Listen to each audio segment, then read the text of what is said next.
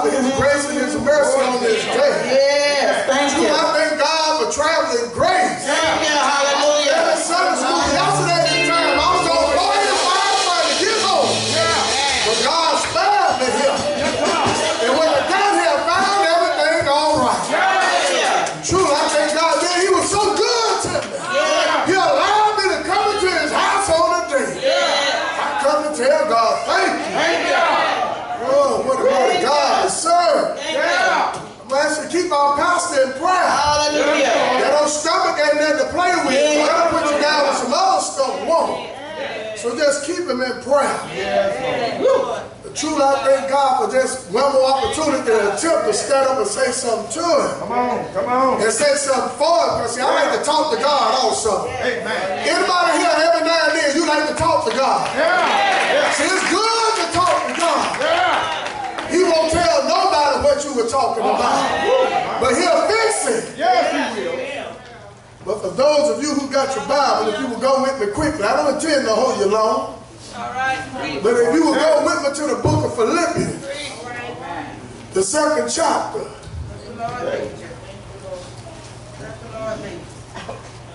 And we're going to start around about the 5th verse. That Philippians 2 and 5. If you say amen when you got it. I don't want to run off and leave you either, because somebody found out the word of God is good for what ails us. I mean, when a good powder won't work, the word of God will work for us.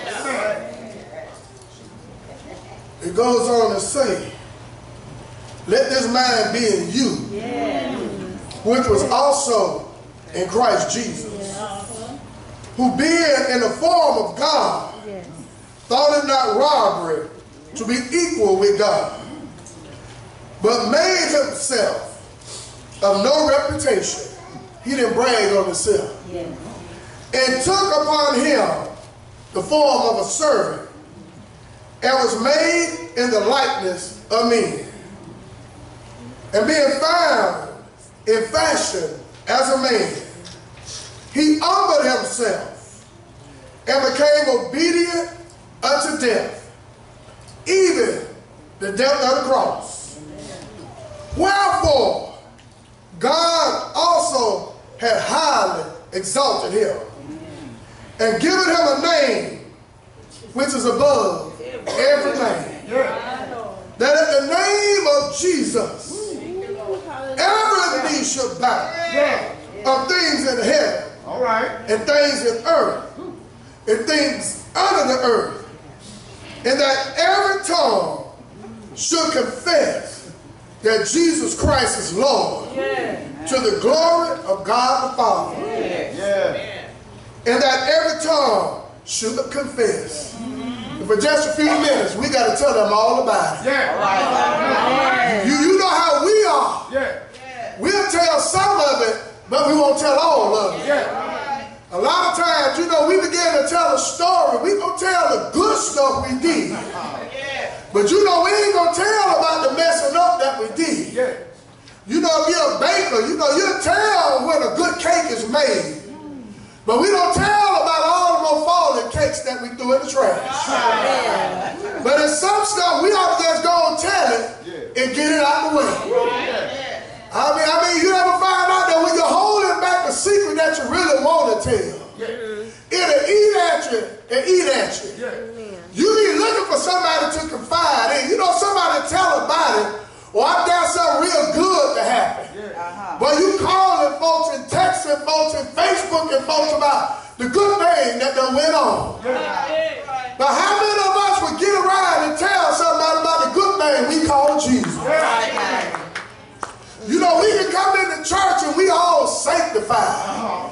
We can come into church and hit us some good hallelujah. We can come into church and hit us a good thank you. But when we get on our job, we are like we don't even know who Jesus is. You know, somebody playing the gospel, you walk by and turn your nose up. Talk about this ain't the place, another time. But somebody found out wherever you at, it's the place in the time to tell somebody about the goodness of the Lord. Scripture says, let this mind be in you, which was also in Christ Jesus. Yes. Jesus didn't try and make no reputation for himself. That's right. But if you notice, everywhere he went, he would tell somebody about the Father. Yeah. He went so far at one point to say, I didn't even come to do my own will. Yeah. But I come to do the will of the one who sent me. Yeah. I believe that the time has come to say, oh, I'm not trying to do my own will now. But I got to do what pleasing in the eyesight of the Lord. We're going to quit being people pleasers. Because have you noticed that a lot of times, that long as man is pleased with us, we don't worry about whether God is pleased or not. Represent that, we'll go on our job. We'll talk about people. We'll scandalize people. But then you can't beat us in here on Sunday morning, jumping and shouting. But at that point, who are we pleasing? Man or God? I heard the disciples say, it's better to please God than man. The way you want to please God, confessing that Jesus is Lord. Amen. And he said, let this man be in us. Because see, the devil got free reign of our mind. And if we're not careful, the devil will fool us. The Bible says Satan is a crafty creature. He's very subtle. I like to say he'll whisper some sweet nothings to you. But at the end of the day, that's not all they are, some sweet nothing. Because whatever the devil will tell you ain't going to amount to nothing. He'll fool you out in that muddy water. And he'll leave you. You know how the devil will do you? Oh, it's okay to do this, it's okay to do that, but when the repercussions and the consequences come, where's that old devil in? You know, the Bible even said that he's the accuser of the brethren. No doubt about it, when he fool you, he gonna tell on you. You know how we are, you know, we'll tell on somebody else, but we don't want to be told on. You slip around and you see somebody up the road doing the things that we do. We'll come back and tell everybody what we saw them at. And we're not even mindful, in order for us to see them there, we have to be there also. See, we don't think about it when we're telling on folks that we got to tell on us also. But Paul will teach you right here, let this mind be in you. That was also in Christ Jesus. One thing about the mind of Jesus, he was real humble. One thing about the mind of Jesus, he wasn't messy. One thing about the mind of Jesus, he actually loved his brethren. What kind of world would we have if we loved everybody? If we quit finding fault and start finding favor. You know it's easy to tear somebody down, but it's also easy to build somebody up. If you think about how would you feel if somebody said that same thing about you? How would you feel if you walked up on somebody talking about you? How you talking about them? But Paul will let the church know, let this same man be in you, which is also in Christ Jesus. If the church was to catch on board with that right now, I imagine the Bible said one can put 1,000 to flight. Two could put 10,000 to flight. My God, how about it, the whole church? How much could we put some folks in flight? See, we really could keep the devil running in. But the devil will whisper some sweet nothings in our ear. I believe that's why the Bible says, seek the Lord while he may be found. Call upon him while he is near. Because see, if we focusing on God, the devil can't sneak up on us then. If we talking to God, I don't care what the devil whisper, we can't hear him for hearing what the word of God says. But we see right here that God said he gave him a name that is above every name. Yes, sir. Yes, sir. You know, it's funny, since some of our mankind, we love dropping names. Just say, you know, we got a boxer here in Pensacola that he won a whole lot of fights, and some people take honor in saying, I know Roy Jones. But how many know that Roy Jones still need God? Yes, sir. Yes, sir. You know, like them people drop the name talking about Michael Jackson, the king of pop. Yes. But how many know that when his name was called, he had to answer that call? But at the name of Jesus, the Bible has said Satan has to flee. God himself said, I gave him a name that is above every name. He's above Michael Jackson. He's above Michael Jordan. He's above LeBron James. A lot of times we stop at what earthly man can do. But God then gave us somebody who will fix it where earthly man can do them with the problem. Yes. Thank you. Say, wherefore God had exalted him. Exalted means to lift up. Exalted means to encourage. Exalted means to give joy. I mean, I think this is a good day for the church to exalt one another and let them know everything will be all right.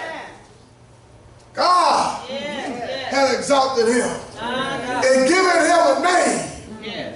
See, God, Jesus is not a figment of our imagination. You know, you look in social media now, you got people saying that Jesus wasn't real. You got folks talking about he was just a minor prophet. Some say he was a major prophet. But I got news, he was the true and the living God. Come down in the flesh, in the form of flesh. The Bible says he was the word of God. Made flesh to come down and dwell amongst us. So it is something to Jesus. And when God has exalted him, that lifted him up. How come man cannot lift up the name of Jesus?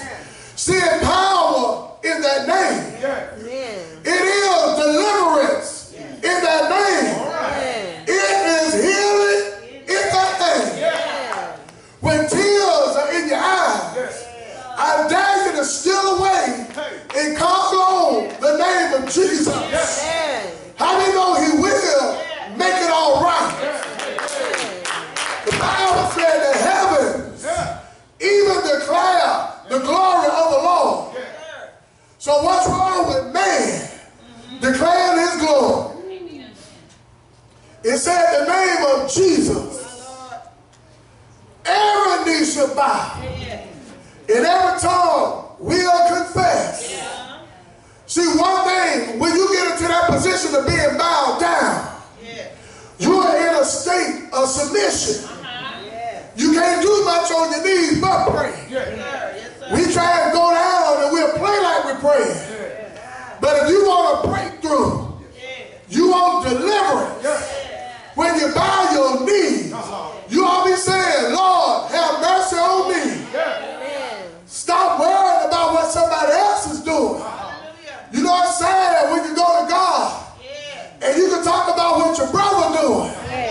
But there's a good thing to say it's me. It's me, oh Lord.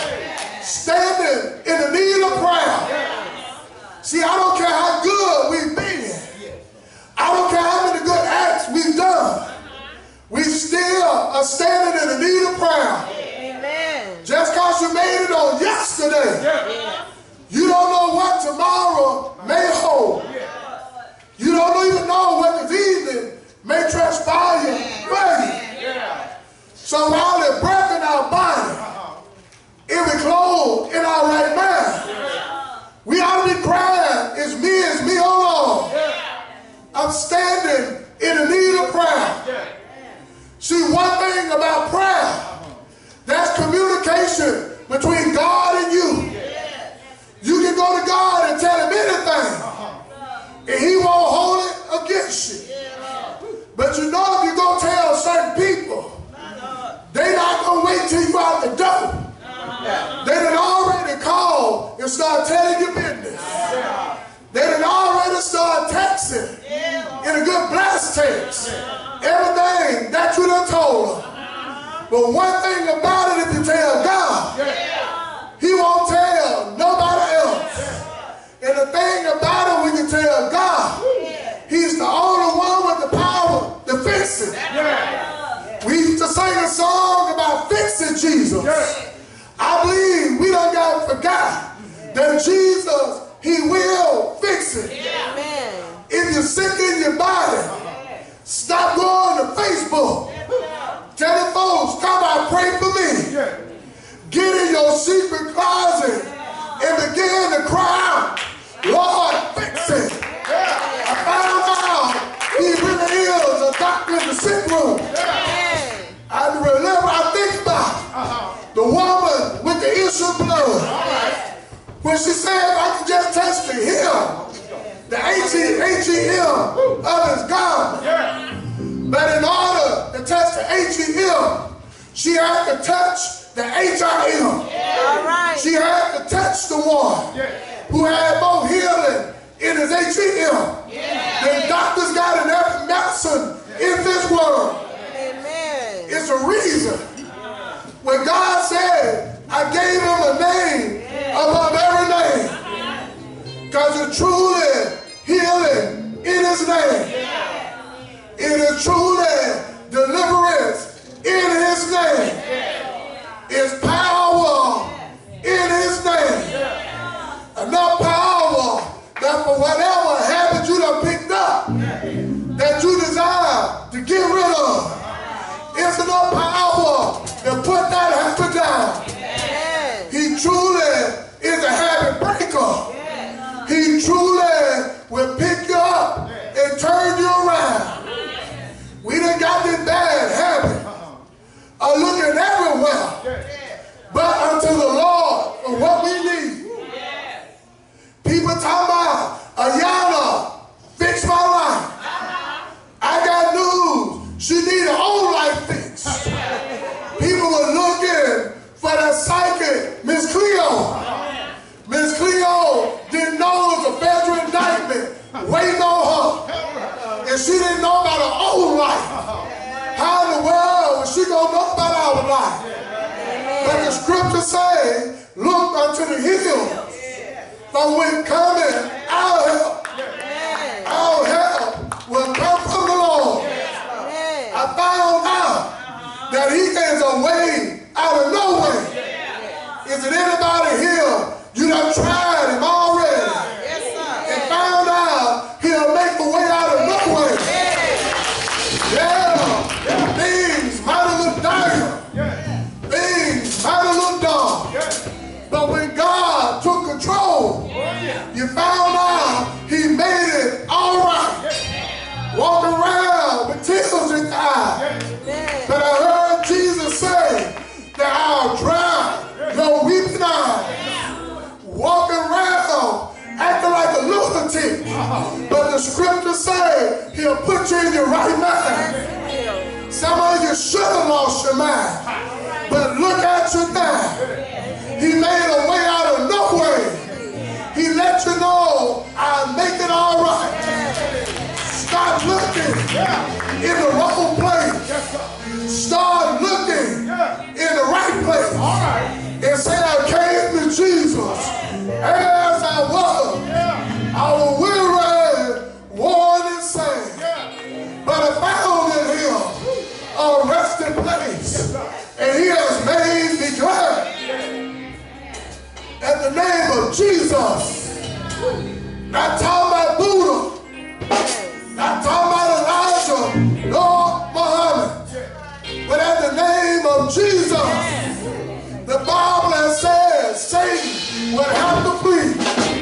You're tired of the devil being on your trail. Seek the Lord. You're tired of being tossed and driven. Seek the Lord. You done tried everything else. You found out old man Henderson can fix your problem.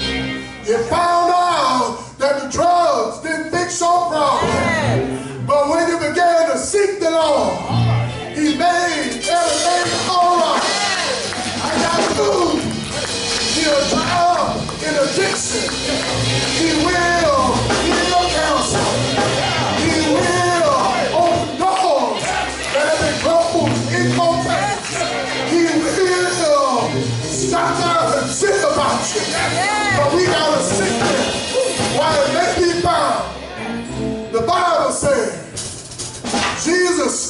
at the door and he knocked. And if we open the door, he would come in and sup with us. See, Jesus ain't no burglar and he ain't no robber. He's not going to kick your door down. He's not going to jump through your window. He ain't Santa Claus. He ain't going to come down the chimney. But I dare you to say, Lord, I need you. And I can't do nothing without you. You'll find out walls don't stop it. Prison bars don't stop it. A hospital bed won't stop it. But wherever you call on him at, he'll meet you right there. He'll meet you in the midst of your sin. He'll meet you in the midst of your depression. He will miss you in the midst of the legal problem. He will meet you in your hopeless condition. He says, seek the Lord while he makes me found. Call on him while he is near. Stop wasting time seeking the devil. Stop wasting time seeking chemical results. But call on the true and the living God. He will make a way. He'll pick you up. He'll turn you around. He'll come see about you. He'll dry your weeping eye. He'll heal your feeble body. If you don't believe it, I ask you to try. You'll find out that the best try in your life. Some of us tried everything else, and we found out that it didn't work. We tried men, and we tried women. We tried alcohol. We tried gambling. We tried drugs. We tried lying, and we found out that it didn't work.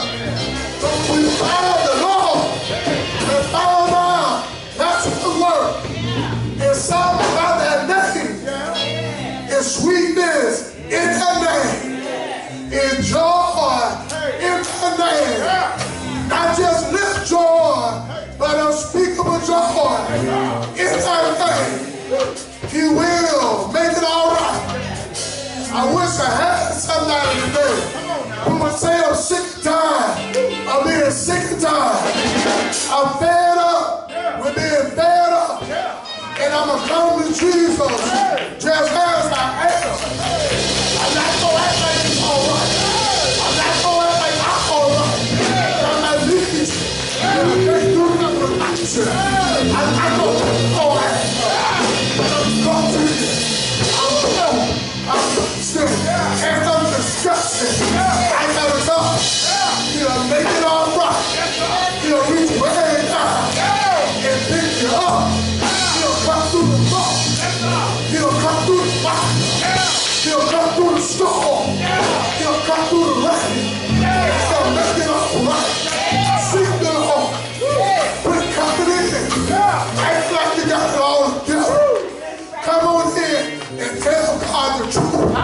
Lord, I need you. I can't make it without you. I look on the left and there's trouble on the left. I look on the right and there's trouble on the right. So I'm not going to look left. I'm not going to look right. But I'm going to look to the people. But when it comes to see, I don't know what your help is from. But I know from whence my help comes. When I was in the world, didn't know the left hand from the right hand. He stopped by, he picked me up. When I was lost in sin, didn't know which way to turn. He stopped by and he picked me up. He'd be like David, wash me with hyssop.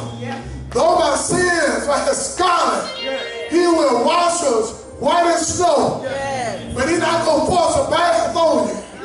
You got to want to be washed. You got to want to be clean. God ain't going to make you do nothing you don't want to do. If you don't want to be delivered, he's not going to force deliverance on you. If you don't want to be saved, he's not going to force salvation on you. But if you want to be delivered, or you want to be saved, how many know he'll do it for you? He will make a way from being at the roadside picking daisies. We're living in perilous times now.